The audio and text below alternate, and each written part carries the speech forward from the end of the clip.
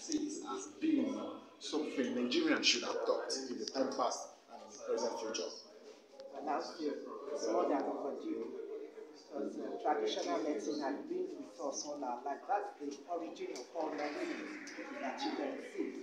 And for me, I think what we've done so far is to throw away the baby and the bathwater. And that's what this is all about, separating the baby from the bathwater.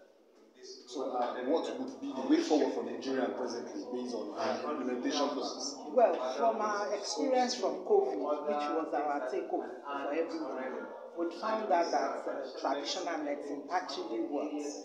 So it means that Nigeria can develop traditional medicine.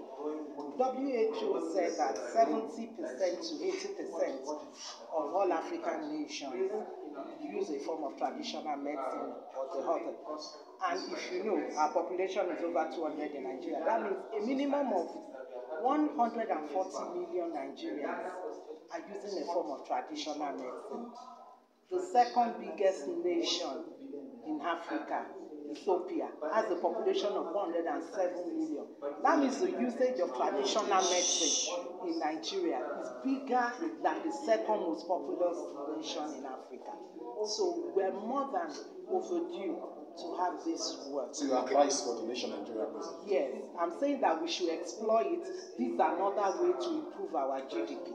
Okay, ma, it is no longer that today you are going to be among those who are going to give people presentation inside the hall. Can you just give us a view of what you say inside the hall? Okay, I'll be talking today about traditional medicine, that's the SMEs, the small and medium enterprise, and traditional medicine and how you can access funds. There are a lot of ways that funds can be accessed. If you must know, I'm a chartered accountant that has come to the field of traditional medicine too. And so we want to talk to ourselves about how do you explore, because a lot of people are in the dark on how to explore funds for their business. So that's what I'm talking about. In this sense, is it private fund you are talking